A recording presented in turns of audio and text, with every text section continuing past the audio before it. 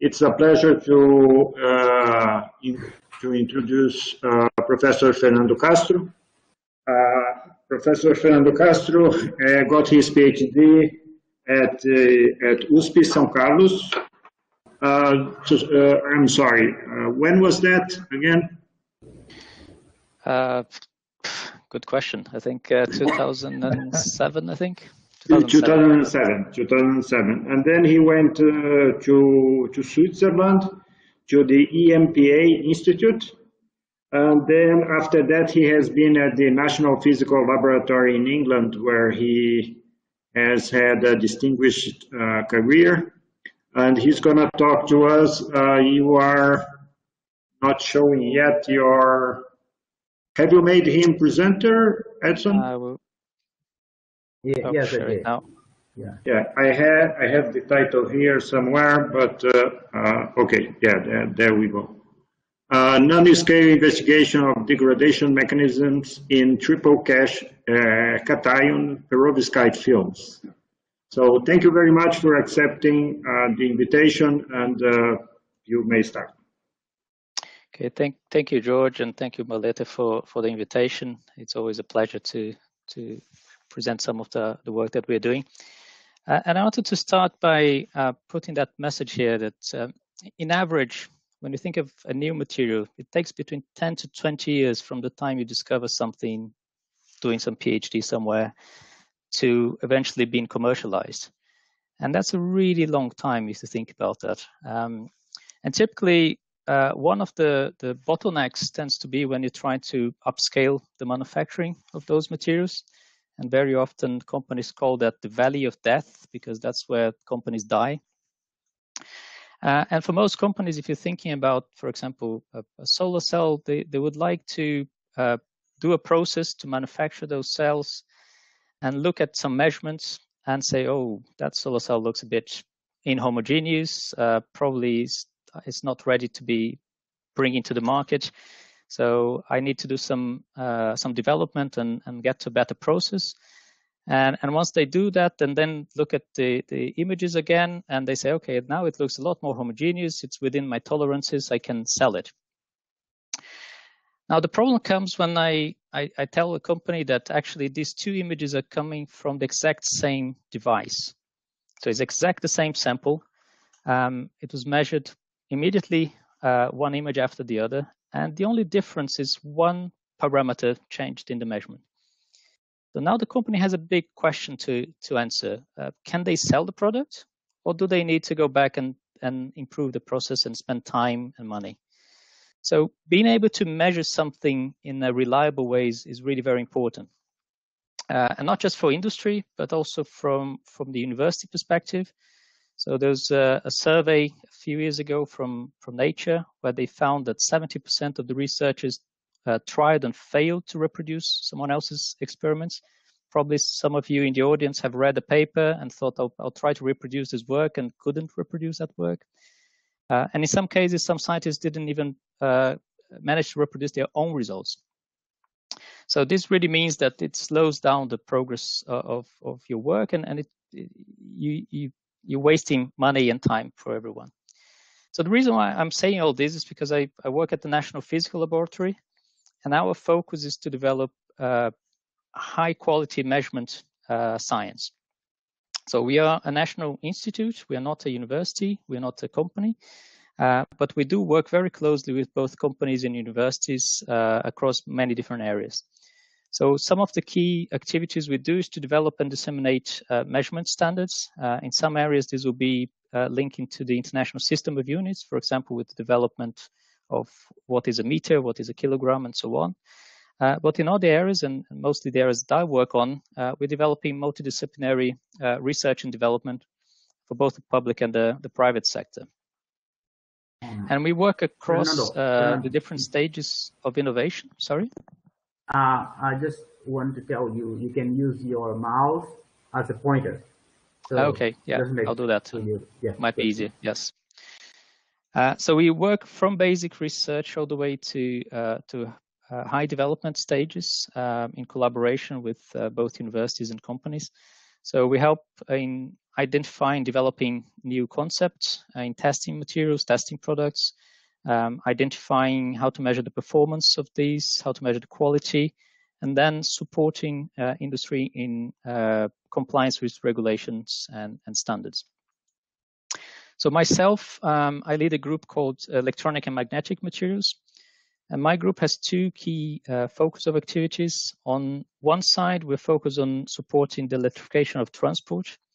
As you know, most of the cars, aerospace transport, and so on are becoming more and more electric. So we're developing metrology for that. But I'm not going to talk about this today. I'll focus on the second area of activities in my group, which is that of emerging electronic materials. And this has applications in many different areas.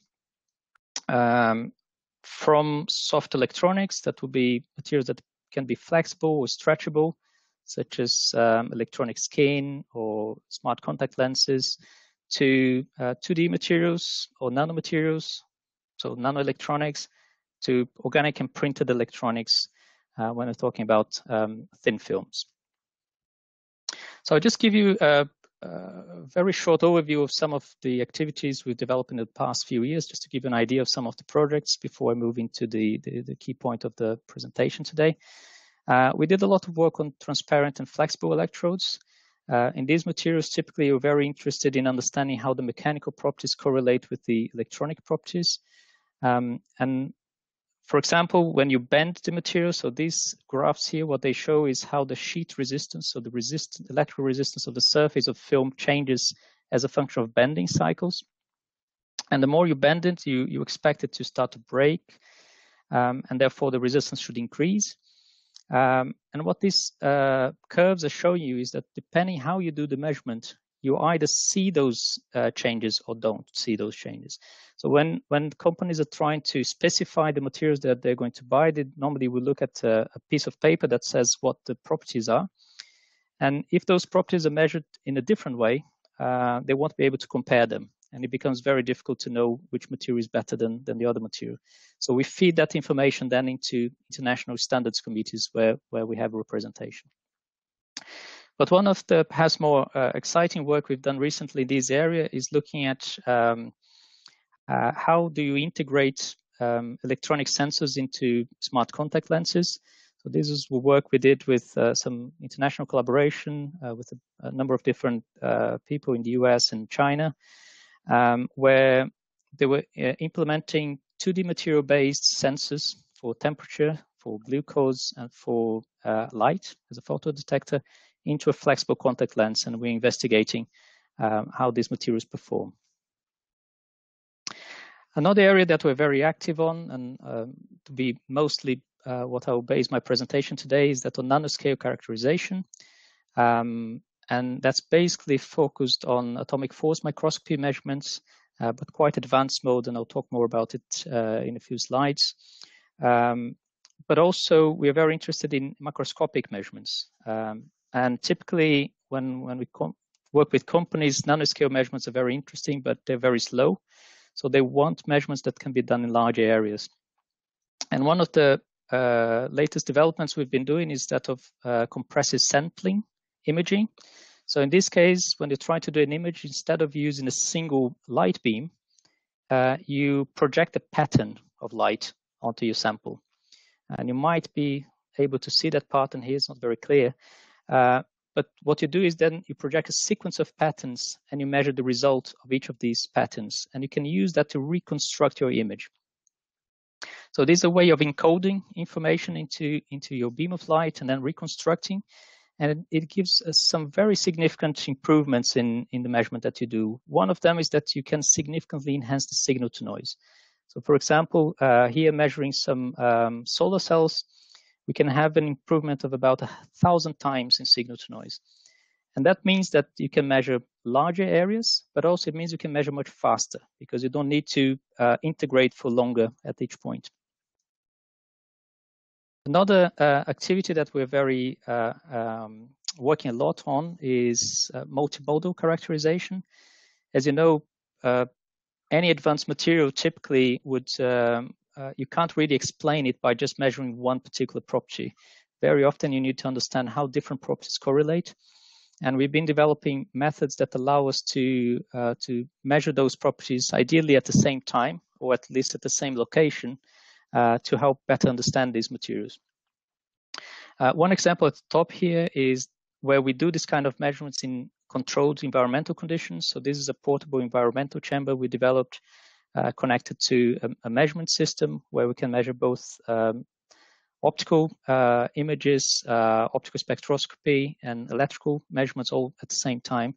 And then we can parameterize either the images, as is being done here, but also looking at, for example, a current voltage curve, and use a circuit model to extract parameters that then is used to understand how different aspects of the material is changing. In collaboration with our data science department, we're also more and more looking at data fusion and how we combine data sets from different types of measurements as well. So if I was to try to summarize these activities within the group, essentially on one side, we're helping to enable new technologies. And we do that mostly trying to understand how the function of the material correlates with the structure, all the way down to the nanoscale. So this could be through, for example, looking at molecular orientation. So this particular project here in the middle, we were developing a way to use Raman spectroscopy to measure the molecular orientation of organic semiconductors inside the channel of a transistor to directly correlate that orientation with the charge mobility, which gives you an idea of how fast you can switch that transistor.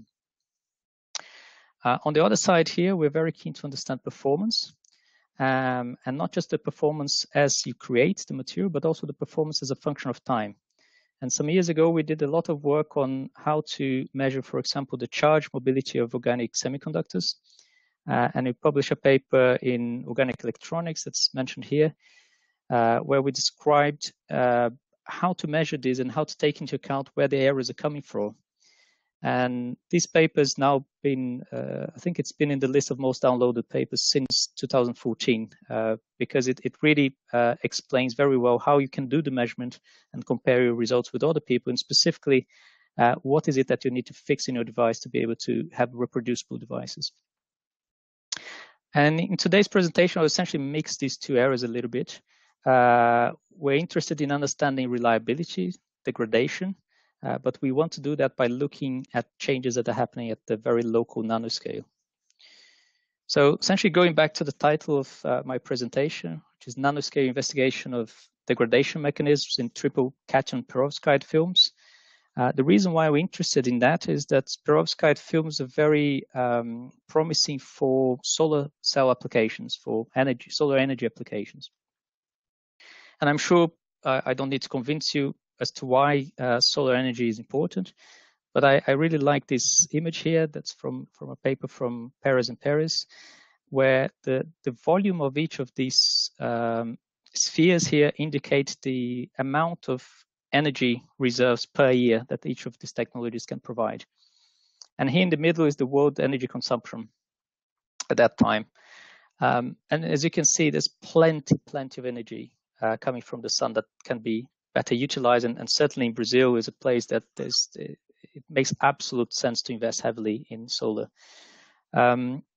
Obviously, that kind of argument doesn't convince everyone, and some people kept saying that perhaps it's too expensive, it's too complicated. But last year, the International Energy Agency put out a report that shows that solar energy is now the cheapest source of electricity in history in most countries, and it's even cheaper than burning gas or coal in many countries. So solar is important. Why do we care about perovskites? This is a chart that shows the efficiency of different solar cell technologies. And it's a very complicated chart, so to present quickly, but in the top part of the chart here, you see the technologies that are used in space. So these are very high efficiency, but very expensive. They're not used in terrestrial applications because of the cost. In blue, you have crystalline silicon, which is about here in the middle. And this is 90% of every panel you see around the world today. Now, what's interesting is to see these emerging PV technologies, and I'll remove the rest to make it easier to see. Perovskites came up in this graph a few years ago, and very quickly they achieved efficiencies very close to crystalline silicon. So they are now at 25.5%, and if you use them in a tandem structure, close to 30%. So they have very good efficiency, and that's why lots of companies and lots of institutes around the world are investigating this material. And what are they? So perovskites essentially is a crystal structure. So perhaps the most famous type of perovskites are piezoelectric materials. But this is an organic-inorganic semiconductor perovskite crystal structure. Typically, it's formed of a cage of lead ions. Then you have an octahedron of halide ions that could be bromide, iodide, or chloride. And then in the center, you have a cation that can be either organic, such as methylammonium, or inorganic, the cesium. And you can mix or change the stoichiometry of this system. And by doing that, you can change the band gap. So these are different perovskites just with different tweaks of these combinations here, which makes them good to use as in a tandem cell configuration where you want one cell to absorb part of the light wavelengths and another cell to absorb another part. But it's also very good for light emitting applications. So there is a lot of interest in these materials for LEDs. The further advantage is that they can be solution processed. And the good thing about this is that solution process means you can use low temperature, and it means that you can deposit these films into a flexible, lightweight substrate. And there is a number of applications now that require energy sources that are light and portable. So there is a big interest in there. Now, that all looks fantastic, but of course there is a reason why they're not being sold everywhere today. And the reason is that degradation is still a very big challenge. So this is one example of how the performance, so the power conversion efficiency, the efficiency of transferring light into electricity changes over time. It's from a paper from another group, from Domansky, but it shows quite a common trend that's observed, where you have an initial exponential decay of performance and then a linear decay. And in perovskites, sometimes if you stop operating them and store them in specific conditions, you can recover part of that loss. So the system is quite complex, but it shows that there is a clear change, and there are changes that are reversible, but others that are non-reversible. And it's very important to understand that, because you can't really start with a solar cell that works and end up with something that looks like something you could put in perhaps in a museum close to some different types of art gallery, but certainly not as a solar cell, because the efficiency of something like a degraded solar cell here will be too low. And just to point out what other groups have looked into, so there's a lot of groups working on perovskites at the moment, including groups in Brazil. They've been looking at, for example, how this ionic migration impacts stability. And you can see that through, for example, changes in photoluminescence spectra, where you have segregation and aggregation of these halides. You can see that as hysteresis effects in the current voltage measurements. And you can see that as degradation at interfaces, typically a chemical degradation. Another source of lack of stability is the fact that these are polycrystalline films. So you have grain boundaries, and these grain boundaries are an easy route for moisture and oxygen to penetrate. And many different groups have seen a higher degree of degradation at those grain boundaries. But what we really wanted to do is to try to understand these processes. Why are they happening? Under which conditions do degradation take place? And we wanted to do that at the nanoscale, because typically that's where these things start. So for that, we turn into techniques that we know well or have been working with for a while. And they're all based on advanced modes of atomic force microscopy. For those that are not familiar with AFM, you typically have a cantilever with a small probe that will be scanning your surface, and you have a laser on the back of that cantilever And as your probe goes up and down with your surface, you're measuring a signal here that's trying to maintain the distance the same. And that is measured as the topography of the sample. And you can have very high resolution with those types of measurements. But this is a very powerful platform because you can modify the tip, for example, by using a metallic probe and applying a voltage between your sample and your probe and measuring current through your film as well. So you have now two signals, the topography and this current that goes through your film. And if your material is photoactive, you can add a laser or a light source, and you can measure photoconductivity at a nanoscale. But today, a lot of the work I'll show you is related to a slightly different mode that we call Kelvin probe force microscopy. In this mode, we're essentially measuring the surface potential difference between the tip and the surface of the film. This is done in non-contact using still a conductive tip. And essentially, when you approach the surface, you feel an electrostatic force between the tip and the sample, and we can apply an AC voltage and use a lock-in to track that tip sample interaction. And what the system does to try to calculate or measure the surface potential difference is to zero this DC voltage. So when you measure the voltage of a sample, you have the contact potential difference of your surface plus the AC signal you applied. And what the measurement system will do is apply a voltage until this term is zero. And when you do that, the voltage that we're applying is equal to the voltage that we want to measure. So we know what it is, and we can see it as a map. And in our lab, we do these experiments inside a glove box. So on the upper part here, you see a picture of our system from the side. So that's the glove box where our AFM is. This is a spectrometer that can do Raman and photoluminescence.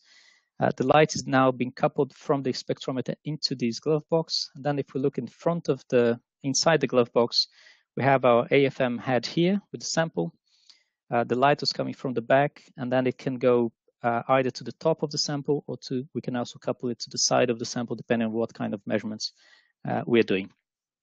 But having the glove box is quite important for these studies because it means we can measure things in the inert atmospheres.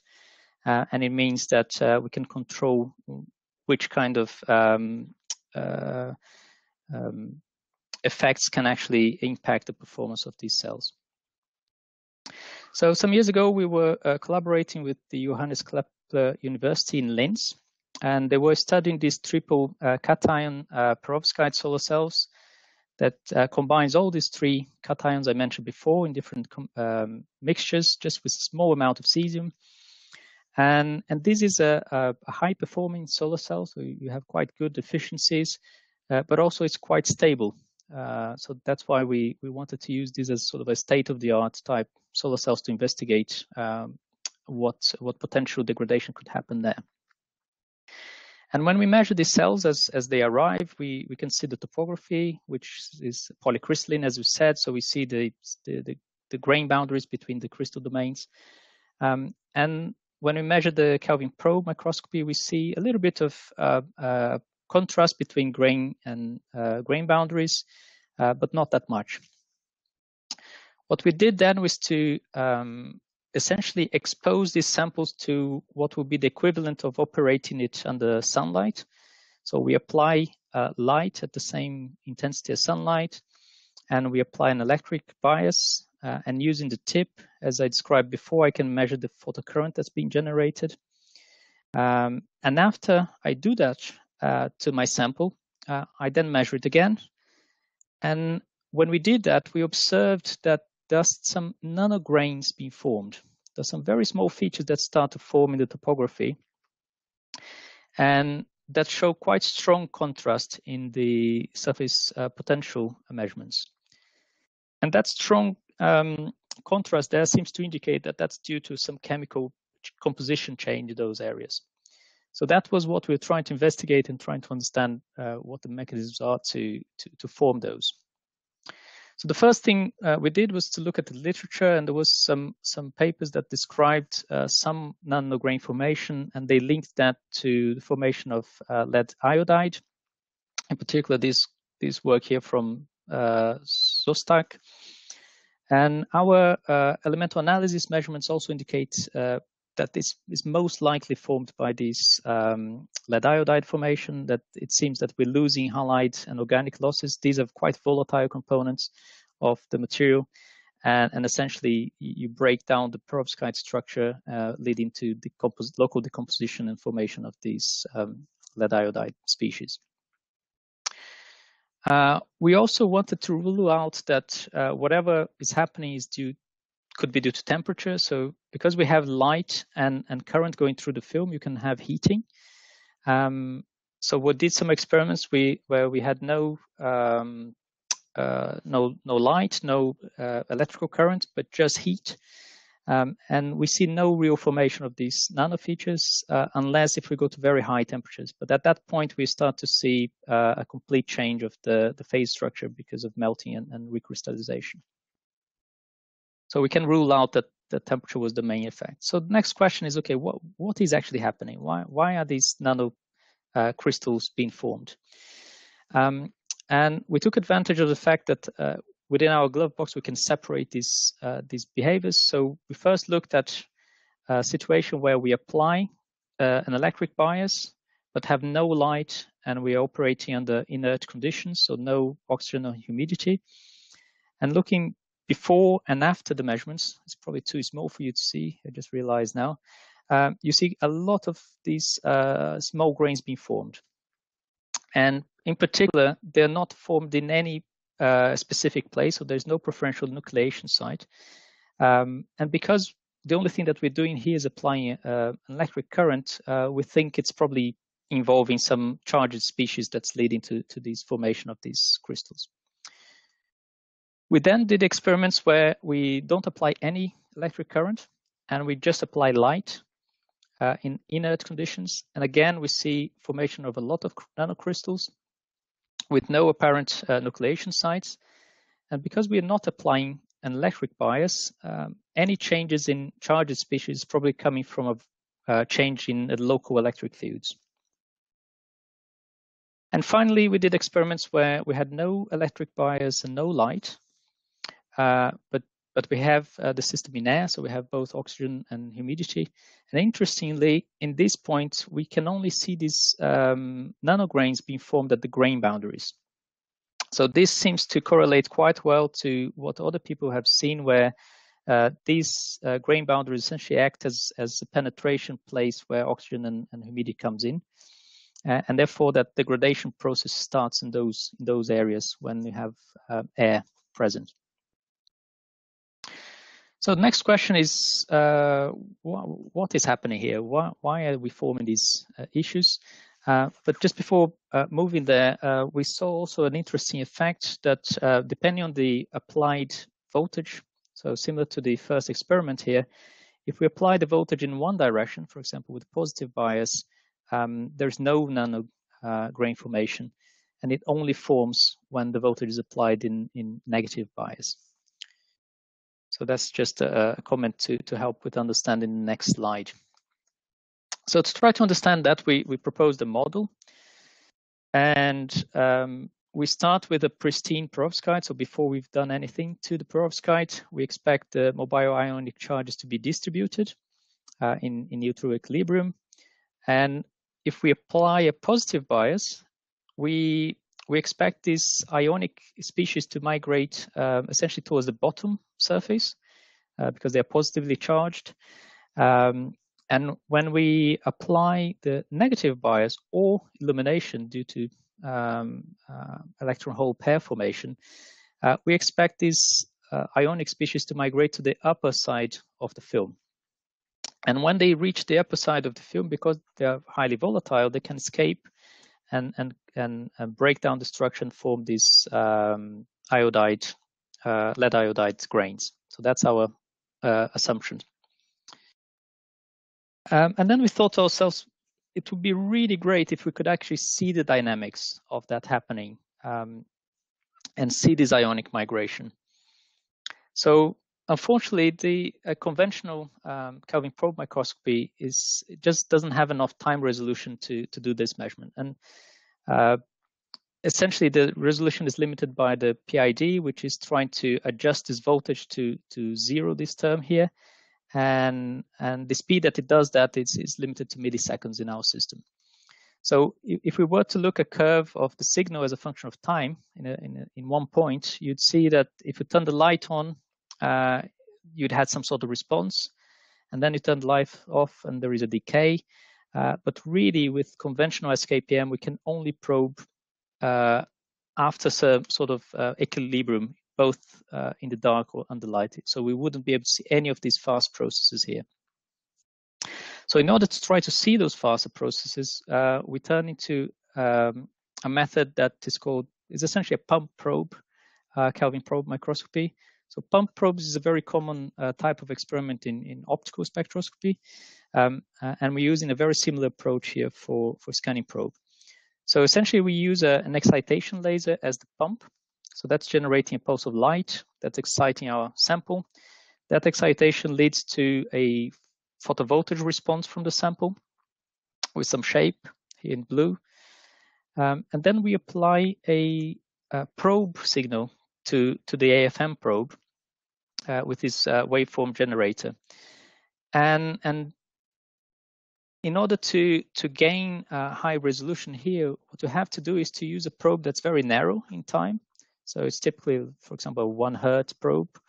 And then we have to detune it versus the pump, so that we measure it at different time delays versus the pump. So perhaps here it's a bit clearer what I mean. So this image here shows a typical trace from one of these pump probe experiments. So you start measuring, and then you have the light pulse coming in, and turn the light pulse off, and your signal decays. And if we shift that the point at which this probe is being done, we're essentially looking at different parts of this curve here. So, for example, in letter B, we're measuring just after the pulse of light turned off, and in letter C, we're measuring at the pulse of light. And interestingly, if we make the difference between these two light and dark measurements, we see that the time decay of these features is not the same everywhere. And there's actually a higher contrast at the grain boundaries, which indicates a different charge dynamics at the grain boundaries. Now, the fact that we can play around with the time constants here means that we can look at different stages of this process. And I'll be very quick with this slide here. There's a lot of data that had to be taken to actually try to come up with this slide. But if you want to know more, it's all described in this paper here. But essentially, by probing these different parts of this transient response that I mentioned before, we can assign different mechanisms for each part. So first, an electron hole pair generation. Then here you have a quick rearrangement of some of the halide that is transporting. That's then moves into an ionic charge accumulation phase. You have a very fast electronic relaxation, and then a combined both electronic and ionic charge relaxation. But one of the things that we found doing these experiments is that there is a clear bending from the center of the grain towards the grain boundaries, which indicates that there is diffusion of charge from the grains, the middle of the grains towards the grain boundaries, which leads to these different dynamics at the grain boundaries. Our collaborators did some devices, some complete solar cells, where they showed that by adding some layers on top of these structures, they could have higher efficiencies. And indeed, when we compared the measurements without the layers with the measurements with the layers, we can see a very different behavior in the dynamics, where we essentially get rid of this ionic motion. So this really indicates that this ionic motion is directly correlating with the performance and then the long-term degradation. Now, one difficulty we had here is that we couldn't really measure the complete device because we wouldn't have access for the tip to access the regions of interest. So one thing that we would love to do, and it's something that we're starting to do at the moment, so it's still work in progress, is try to see if we can use optical spectroscopy to understand this energetic at the surface. And obviously, traditional optical spectroscopy doesn't have the lateral resolution required because the grain boundaries would be too small, even with a confocal microscope. But you can use what's called tip-enhanced optical spectroscopy. And that allows you to achieve photoluminescence or Raman measurements down to lateral resolutions of the order 20 nanometers. The way that this experiment works is using the same setup I showed before. So it's a combination of a light source and an atomic force microscope with a metallic tip. And what you do is to excite a surface plasmon resonance at the very apex of this AFM probe. And when you do that, you significantly enhance the electromagnetic field at that location and only below that tip. So that's how you gain this lateral resolution. And because the intensity is much higher, you also enhance your signal. So we started to apply that to perovskites, and we had some initial results we were very excited about. So here's tip-enhanced photoluminescence of these perovskite that's measured here in topography. And we can even look at specific points and look at the spectrum in those areas and separate the different aspects of the spectrum there. And what we found is that mostly at positions of the grain boundaries, there is a higher proportion of the longer wavelength, which would sort of indicate that there is a change in band gap at the grain boundaries, and which correlates to what we've seen with the electrical data as well. Of course, there's a lot more work needs to be done here. One of the issues is because the intensity is so much higher, it tends to degrade these perovskites. So it's very challenging to measure without degrading the perovskite, even in complete nitrogen. So hopefully I gave you sort of an overview that understanding this structure-function relationship at the nanoscale can be really important to correlate with microscopic performance, and that some of these advanced modes of atomic force microscopy can offer different ways to look at chemical information, functional properties, and structural properties simultaneously in such a way that you can better correlate these structure-function properties. Most of the results I showed was with scanning Kelvin probe, pump probe, electrical modes, and one quick result on tip-enhanced optical spectroscopy. But our group also does a lot of work on conductive and photoconductive AFM. And hopefully I showed that we're able to identify these early stages of degradation.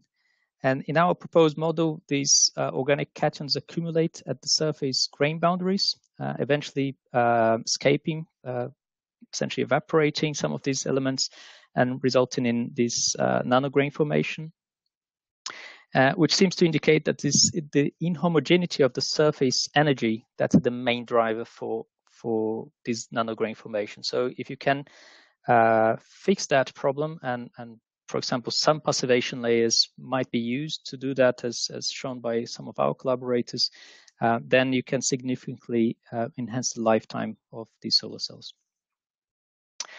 So before I finish, I just want to acknowledge a bunch of people that contributed, in particular Philippe Richmeyer, he was a PhD student in my group and is now part of my group, did most of the AFM data that I showed here today, together with David Todd from Johannes Kepler University and Keysight Technologies, and our collaborators at Keysight and Surrey. And of course, funding from European projects and from the UK government. And thank you all for listening. Thank you, Happy Fernando. to take any questions. Yeah, sure. Very, very impressive techniques. Thank you very much for the talk. Now we are open to questions. Anyone wants to question? If not, I have two. Edson, wanna ask a question? No, you first. Go first.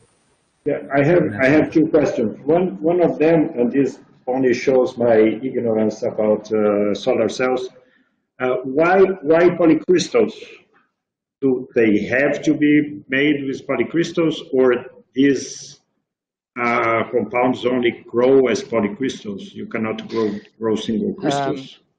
So ideally, single crystals would be better. So if you look at silicon, for example, crystalline silicon is 90% of the market. You have multicrystalline, you have amorphous silicon solar cells, but no one uses them. But there's way too many defects, and it's difficult to get rid of them. So for the perovskites, a lot of people try to do large grains or even fully single grains or fully crystalline, but it's very difficult to control the growth. So they end up being polycrystalline. Okay. So it's not that for the efficiency it has to be polycrystal. It's just that you cannot grow large single crystals. Okay. Exactly. Yeah. For most solar cells, ideally you want them to be crystalline rather than polycrystalline. They tend to work better. Okay, and then just a curiosity. Long time ago, I was asked to review a paper where they were analyzing a strongly correlated system as a solar cell. It was some ladder system. As I had done quite a bit of work in ladder systems, they asked me to review this paper. I didn't know much about measuring efficiency and everything, but I was curious if this is something that is being considered right now as a possibility, using strongly correlated systems for as solar cells, if you know anything about that. I'm not too familiar with this example, but there's quite a wide number of materials that have been investigated as solar cells. There are these castrite materials, which is probably the ones that you've been referring to, because they're a combination of different elements and they can be quite a complex system. But there is quite a number of different ones. I'm not familiar with this particular one. In terms of the efficiency, though, there is something interesting that because crystalline silicon was the first cells to be in the market for terrestrial applications, all the measurements, the international standard measurements and what people sell and so on, is done at room temperature. So they don't take into account that under the sun these things get hot.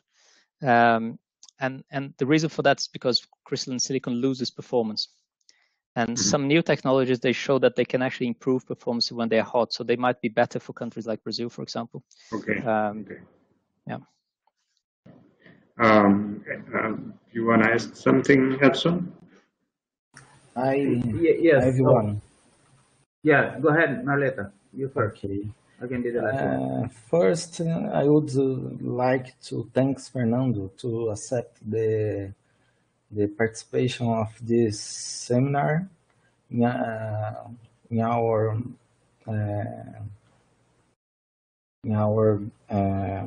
program. And Fernando, I know that you worked with organic electronics, right? And now you are working with inorganic electronics. And could you talk about the future of organic electronics in comparison of the inorganic electronics? The future, no? Yeah. Sorry. Yes. As you know, so for those who don't know, my first lab work, I was undergraduate student doing working with Marleta when he was doing his PhD. So I was the machine that was doing layer by layer films for his his work, because we didn't have a machine to do it. So yes, I've as you know, I've done a lot of work on organic electronics. We still have interest in organic electronics. I think there are some areas where the interest has moved on to other areas. But I think there are some new aspects that I think will be very, very important. And one of them is what I call bioelectronics. So it's the integration of electronics with biological materials. And there, organic electronics have a very distinct advantage.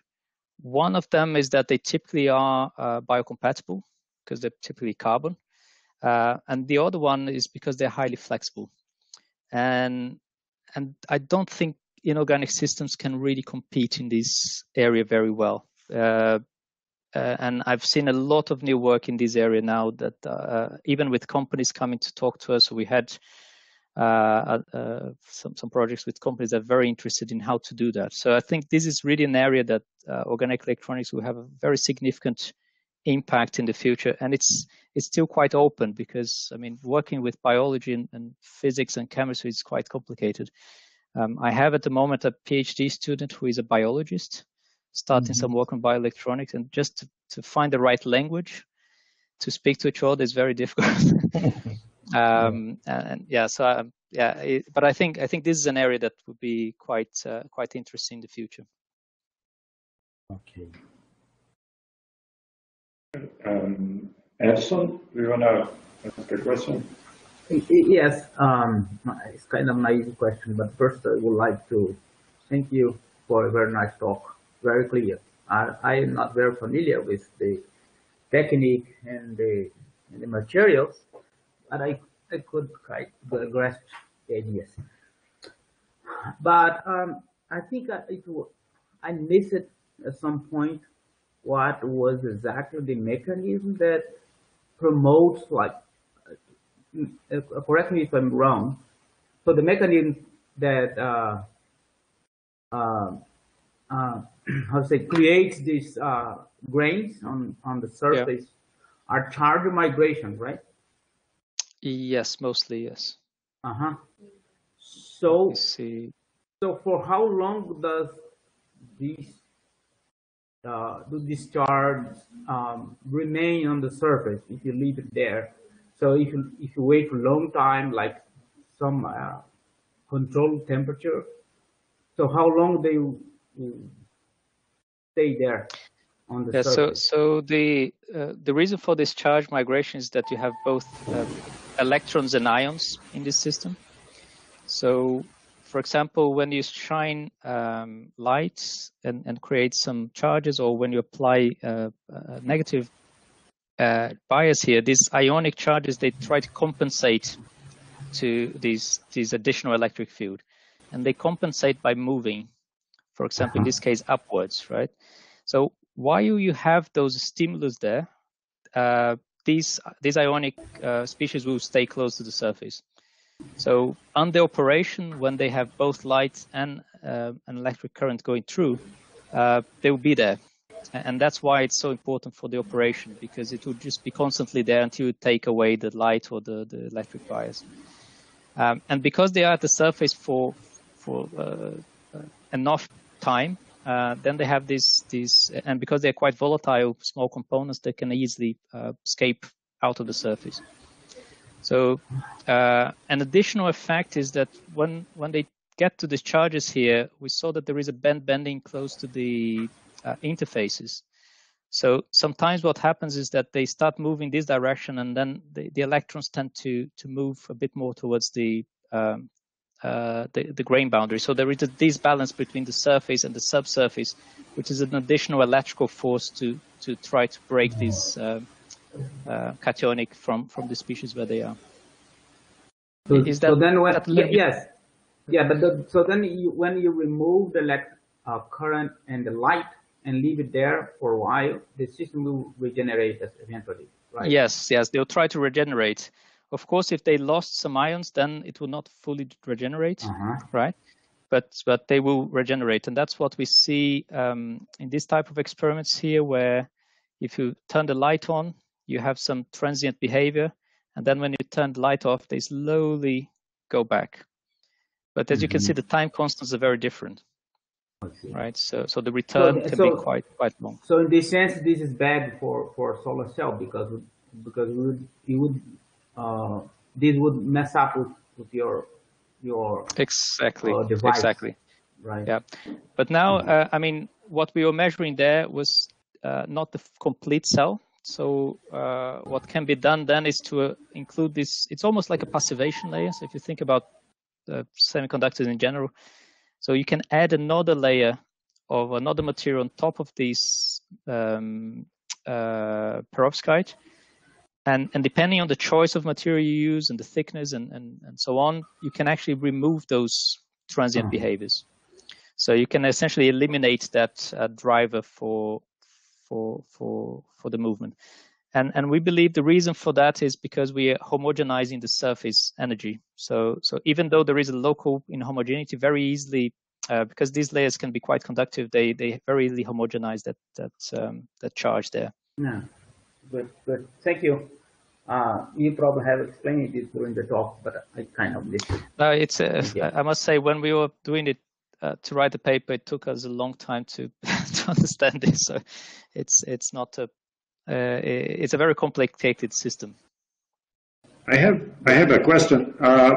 Once there is this degradation, there is nothing that you can do to reset the material. Not this type of degradation, because this is really literally it's volatile components coming out of the surface. So you break there's no recovery. So this is part of the degradation that's really not recoverable. Okay. People have seen that in some cases they can see some recovery just by taking the sample back to outside the light and so on.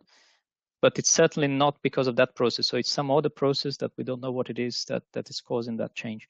And my guess is that this rearrangement of the ionic charges inside create these local electric fields that decrease the overall performance anyway. So there are some groups now, for example, in Oxford, that they're trying to create a 2D version of these perovskite layers. And they have much better properties, so you avoid a lot of these issues. Well, let me see here if any of the students wrote any questions. Any other questions, anyone? Marneta, Edson, no? Yeah, I do. So keeping my brain process. so if you change temperature, these degradation will happen more faster, I would say, and the regeneration will be faster too. I think this is what I can figure out from my reasoning. Yeah, I mean, we expect that. We haven't really done many experiments there, but most observations is that yes, because you'd have an activation energy, and therefore temperature would accelerate. Okay, so this is detrimental. It's good on one side, but it's bad in the other side. So yeah, at the averaging out is you gain nothing, right? Yeah, but I think in terms of the performance and the issue with this any new systems for solar cells is that because they're so complex, you have all this combination of different elements inside. Eventually, someone finds a small combination that actually becomes stable. And we heard from some companies. So there is a company called Oxford Photovoltaics, which was one of the pioneers in this technology. And they show data that they can put the cells outdoors for a long time and they survive. So they must be doing something that works, but of course they don't tell you what it is. And if you knew that, you would not tell us too, I guess. Well, I mean, to be honest, we had a project with them to look at degradation and how we could help them understand the degradation process, and still they didn't want to tell us. So they wanted us to help, but they wouldn't tell what the problem was. So we had to find out the problem and come up with some solution that perhaps was useful or not for them. And thank you very much. I am seeing here that there are no questions from the students. Sometimes the students write their questions. So if there are no other questions, I would like to thank our speaker again. The last Marleta. The last one, okay. Yeah. Fernando, I have two questions. Just one. Fernando, is the nanospectroscopy the future of the materials characterization? I understand in your presentation this. It's a difficult thing to answer. It's such a difficult technique. Yes. I would love to say yes, but it's a very difficult technique. You need a lot of time of someone in a dedicated system to get it to work. I think it can. I think especially the photoluminescence at the nanoscale is really powerful because the signals are so much stronger. The Raman, we did a lot of work initially on Raman, but the signals are very low, and you have some other effects that are difficult to separate and so on. But with the photoluminescence, I think it really opens up some new ways of looking at the material that you could not do otherwise. So in a sense, yes, but I think you need to combine that with other things. Yes. Okay. Yeah, I have a final question. No one wants to ask anything. It's not related to your talk directly. How do you see opportunities for PhD students from Brazil in your lab? Are there opportunities? Are there ways for them to get there for a short period of time, just to get acquainted with the techniques and things like that? Yeah, we collaborate with a lot of universities. We don't have scholarships ourselves. Typically, we collaborate with universities through that. So, so finding the scholarship for the funding of the PhD tends to be the difficult part. So unfortunately, that's not the best answer, let's say. Yeah. But of course, having placement for specific parts of projects, we do that very often, and they tend to work very well. So a lot of these people that come and stay a while end up writing a nice paper and so on. So yeah, if anyone is interested and have some ideas, feel free to get in touch. I will pass along the information, your contact information, and I will ask you. I will send you an email today or tomorrow asking for the slides, if you don't mind. We would like to advertise together with the video. So if that's okay with you. Yeah, no, that's fine. I might just delete some not unpublished data, but it's fine. Okay, that's fine. So, any more questions? Any comments? No. If no, let's thank Fernando again. Thank you very much. Very nice talk. Very impressive techniques, and I hope that you can talk to us again next year. Thank you very much. It's been a pleasure. Okay. Hopefully we can keep in touch. Thank you, Fernando. Okay. Thank you very much. Thank you. Thank you all for showing up.